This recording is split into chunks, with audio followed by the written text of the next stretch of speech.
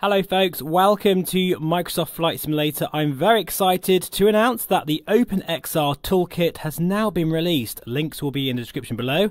This will replace your NIS scaler and give you a whole host of options. And we're sat on the ground here at Nice with the H145 and we're going to give it a go. This is by no means a tutorial, but this is my first impressions of using it. Now the first thing I love is that all the options are available in VR.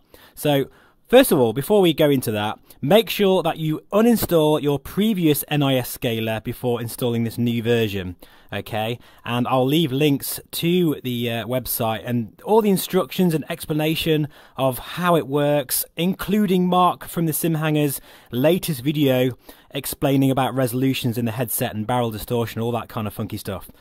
Right, anyway, with that being said, let's have a look at the menu system here. Okay, now I've got the default controls, so I'm using my keyboard. It's Control and F2. You can change that, and look at this. Look at this, and these are all my options at the moment.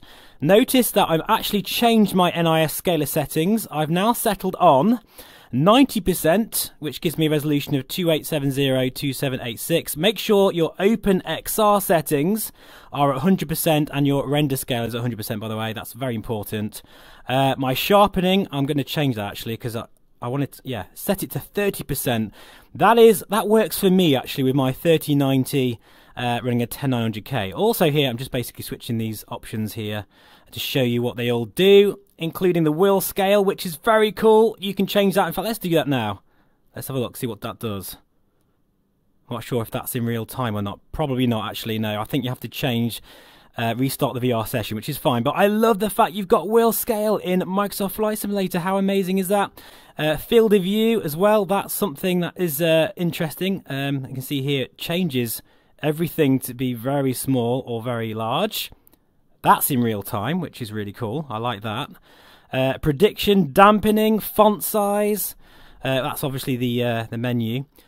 Talking the menu, let's have a look at the FPS. At the moment, we're getting a measly 23 frames per second. The reason is I'm using motion reprojection. So at the moment, it's projecting at 22.5 frames per second, which I know doesn't sound very good, but that's just because I'm recording and all that kind of stuff, and my settings are very high.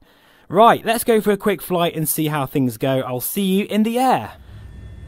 Okay folks, so we're now airborne in the H145 helicopter, and you can see there the frame rate, which I've left on purpose, is showing a solid 23 frames per second. That's because I'm using motion reprojection.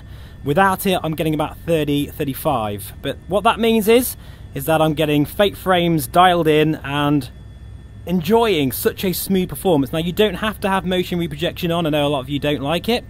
Also note that the frame rate counter causes its own performance hit at the moment, so it's probably not that useful at the moment, but I thought I'd show you it anyway. I've also taken my render scale down a little bit because as I'm recording I'm getting a couple of little stutters here and there, but usually I would be at 100%, just so you know. So we'll go back to this again. I love how you can mess around with this. That is excellent. And by the way, as you can see there, we've got FSR as well as NIS scale. So what that means is that AMD users, hopefully you'll be able to utilize this as well. Now this is the really detailed overview. This is my CPU, which is, means nothing to me, to be honest, but I'm sure many of you guys will understand what all that means. But again, that's a very cool feature, something we have not had until now for VR users. I have to say as well, with 100% OpenXR, render scale, 90% NIS and 30% sharpening, the Reverb G2 looks absolutely stunning. And that's even compared to the Vario Aero. I have to say, like, this NIS scaler is a game changer for Reverb owners. And if you haven't got the funds or you're not sure about buying an Aero, well, this really does give you that extra bit of sharpening. Just be careful though with the sharpening because it can induce some shimmering. I think my settings that I've got right now is perfect for this, and I'm going to be flying all day today, so thank you so much for watching. That's basically a quick look at the OpenXR toolkit. It's pretty self-explanatory. You just install it, make sure that once you're in VR in Microsoft Flight Simulator, then you can use the menu system here, which is Control and F2 by default. They are my settings, give them a try, and I'll see you again very soon. Bye bye for now.